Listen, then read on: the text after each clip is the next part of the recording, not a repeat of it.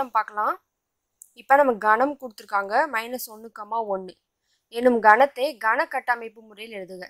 So கன கட்டமைப்பு முறையினாலே நம்ம என்ன செய்வோம், இது ஒரு கணத்தில் இருக்கிற உறுப்புக்களை நம்ம எக்ஸ்ன்னு குறிப்பிடுவோம்.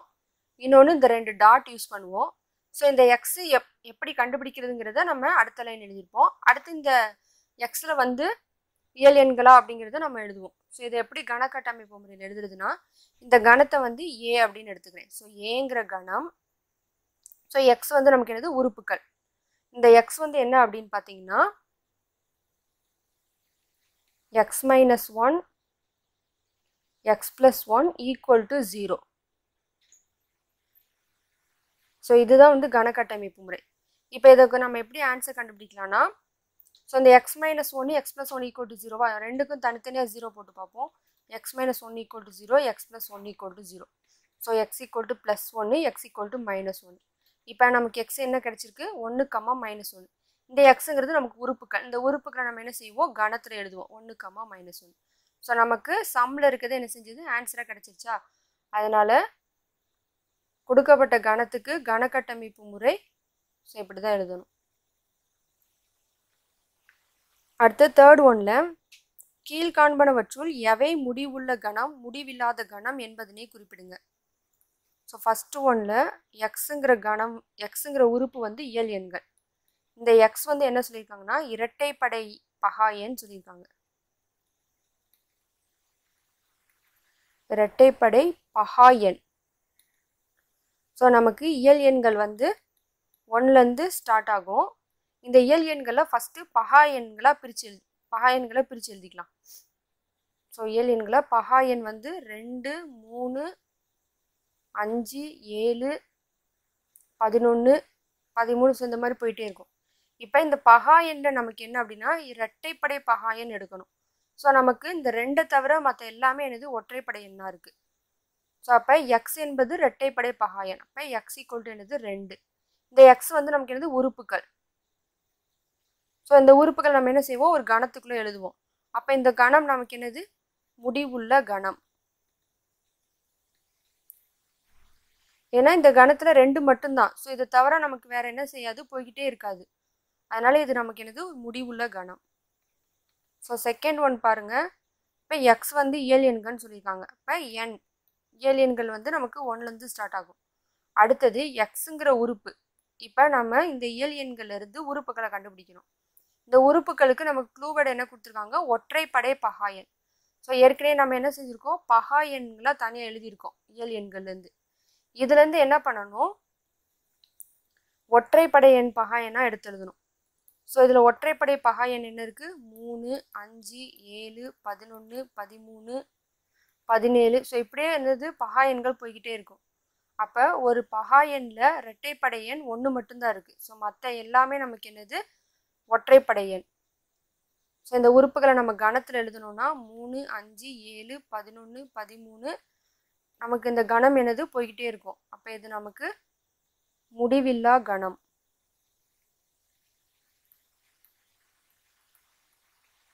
முடிவில்லாத கணம். அடுத்து தேர்ட் ஒன்ல எக்ஸ் ஸோ இசட் நமக்கு என்னது முழுக்கள்.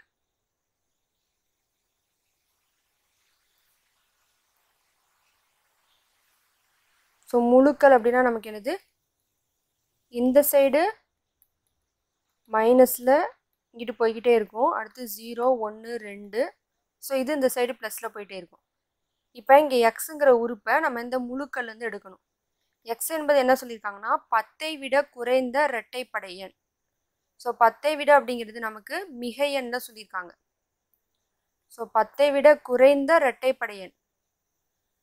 அப்போ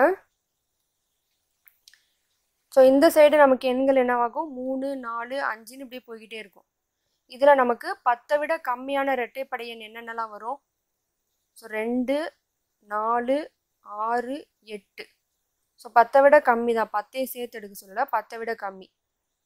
ஸோ இங்கிட்டு 8 வரைக்கும் தான். ஆனால் இந்த சைடு பார்த்தீங்கன்னா நமக்கு குறை எண்களுக்கு எதுவுமே கொடுக்கல. ஸோ அப்போ இந்த சைடு நமக்கு 0, -2. ஸோ ஸோ இந்த சைடு பார்த்தீங்கன்னா 0 -2 -4 -6 -8. அதாவது நமக்கு மிகை எண்ணில் தான் 10ஐ விட கம்மியானதுன்னு சொல்லியிருக்காங்க. ஆனால் நமக்கு குறை எண்களில் எதுவுமே சொல்லலை.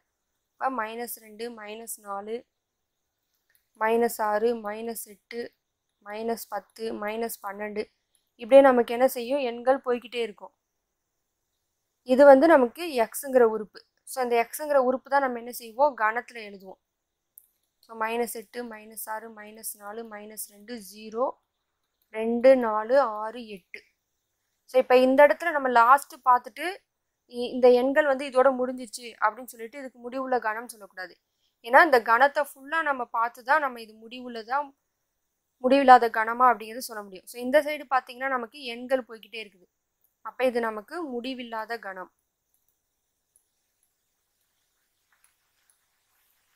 அடுத்து 4th ஒன்ல எக்ஸ் வந்து மெய்யெண்கள்னு சொல்லியிருக்காங்க. ஸோ மெய்யெண்கள் வந்து நமக்கு மைனஸ்லேயும் வரலாம், 0 ப்ளஸில் வரலாம், ஸோ ரூட்டில் வரலாம், நமக்கு தசம எண்களில் வரலாம், ஸோ பின்ன வடிவத்தில் வரலாம். எல்லாமே சேர்ந்தது நமக்கு மெய்யெண்கள்.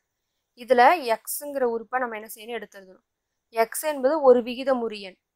ஸோ விகிதமுறு எண்கள் அப்படின்னா நமக்கு என்னது, இரு முழுக்களின் பின்ன வடிவத்தின் ஈவு. அதாவது விகிதமுறு எண்கள் என்றால் என்ன அப்படின்னா, இரு முழுக்களின்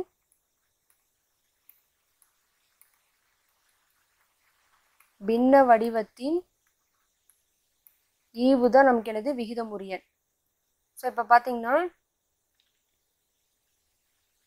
ஸோ 1, 2. இப்போ 1, 2 நமக்கு முழுக்கள்.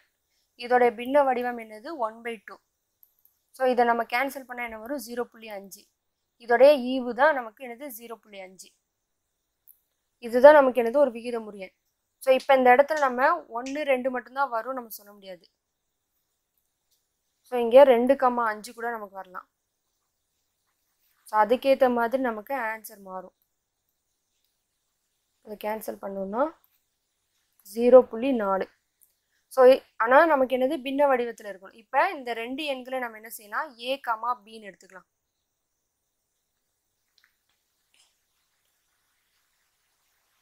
ஸோ அப்போ x = A, B. இப்போ இந்த B வந்து நமக்கு ≠ 0 இருக்கணும்.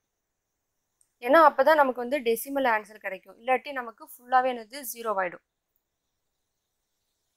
இப்போ இந்த AB நமக்கு என்னது, முழுக்கள். ஏன்னா இரு முழுக்களின். ஸோ முழுக்களுக்கு நமக்கு என்ன செய்வோம், Z போடுவோம். இதுதான் நமக்கு என்னது, எக்ஸ். இதை வச்சு தான் நம்ம என்ன செய்வோம், இந்த உறுப்புகள் எக்ஸுங்கிற உறுப்பை கண்டுபிடிப்போம். ஸோ அப்போ இதை நம்ம கணத்தில் எழுதணும்னா எக்ஸுங்கிற உறுப்பு, இந்த எக்ஸ் வந்து எப்படின்னா A/Bயாக இருக்கணும். B வந்து ≠ 0. ஸோ ஏவும் பியும் நமக்கு என்னது, முழுக்கள்.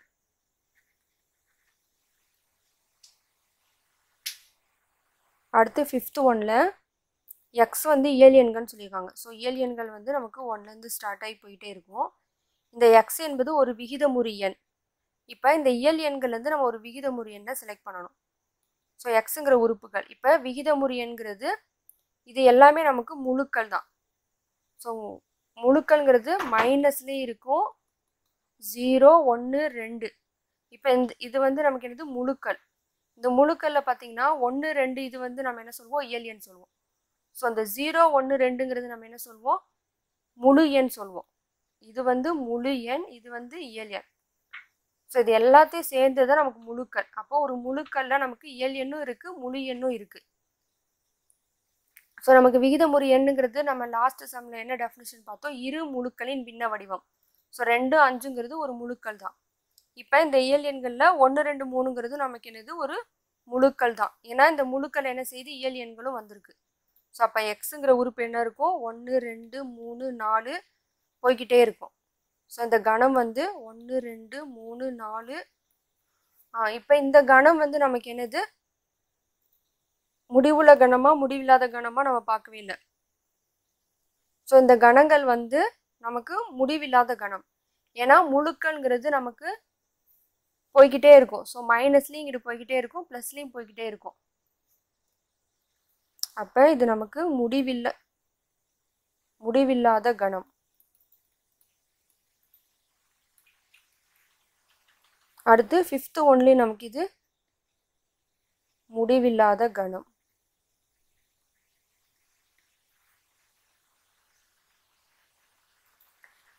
ஸோ இந்த ஒவ்வொன்றுக்கும் கணங்கள் எழுதுகிற மாதிரினா நம்ம எழுதிக்கலாம். ஸோ இதை ஈன் கணம் வச்சுக்கலாம், இது டீன் கணம் வச்சுக்கலாம், இது சீன் கணம்.